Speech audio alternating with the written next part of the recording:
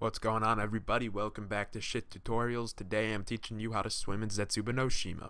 So obviously on this new zombies map there's a lot of freaking water, and you want to be able to swim in water. It's a good skill to have in life. So today I'm going to show you very simply how to go about doing it. It's really not that hard. And make sure to let me know in the comments if you want to see more high caliber tutorials like this one. First step, guys, is to make sure the coast is clear. You do not want to be swimming when there are undead infested inside of the water. You want to make sure you eradicate them and it's safe. Look both ways before you enter the water and you will be okay. So as you can see, I am destroying the undead presence here, and I checked the corners and we're good. So we're gonna walk on into the water.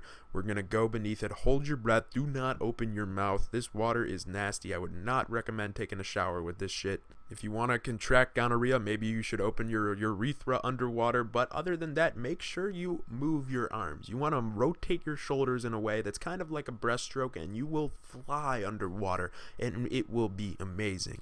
Now, you have to do a lot of practice before you become a master, so make sure to stay tuned for the next shit tutorial. It's been real.